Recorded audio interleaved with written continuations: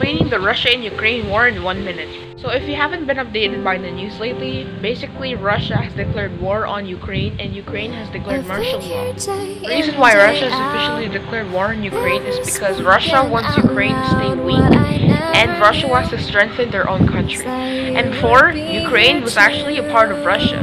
And they actually wanted to become independent, and pretty much they had lots and lots of conflicts. That's why they officially declared war on Ukraine. Thousands and thousands of Ukrainian citizens are getting drifted away from their families just so they can win the war. And it's just sad to see that they're pretty much just going away. So if you want to do at least one thing to pay respects to Ukraine, what you can do is just change your profile picture to Ukraine, or just at least, just love the country itself. I hope all the Ukrainian families will evacuate the war that Russia started, and I hope they will all be safe by then. Peace out.